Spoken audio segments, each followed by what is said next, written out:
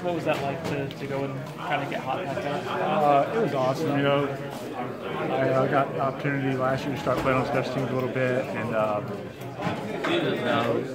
think about special teams, you keep doing your job and stuff. Things kind of go your way eventually, and today I had one of those days, so I was grateful for that. The first one on the punt return, kind of how did you see that developing, and you were able to get a good tackle there, obviously.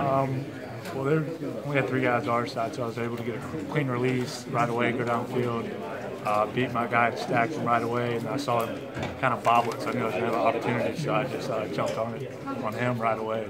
And as a guy, wide receiver, I'm not sure your background. Did you play a whole lot of defensive back in high school? Or? Yeah, I played a little bit of safety and outside linebacker in high school.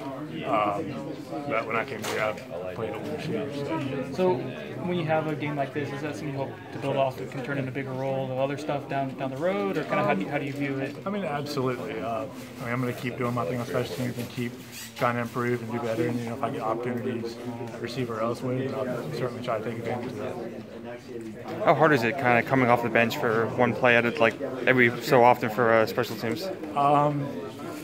It's definitely difficult. You got to kind of keep yourself warm every now and then. You got to be careful. You're going to sit down for a while, but it's definitely something you get used to and kind of get in the groove and kind of figure out how to warm yourself up, and it's not too bad.